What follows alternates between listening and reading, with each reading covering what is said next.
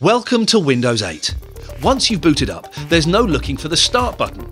You're now presented with a whole snazzy start screen. Swipe the series of live tiles left and right to view the automatic updates on your apps, whether it's new Facebook alerts, emails waiting, or breaking news.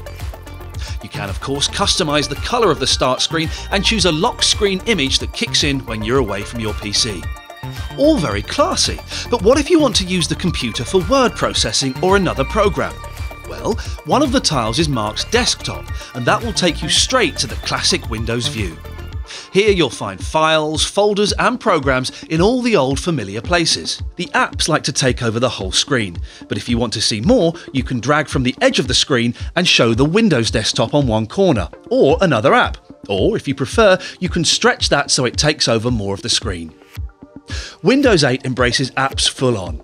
Among the preloaded apps are some neatly aggregated content, so you can find news, sport, travel and finance all in one place. And Maps looks great. Just like a mobile phone, Windows 8 has its own store of applications called the Windows Store.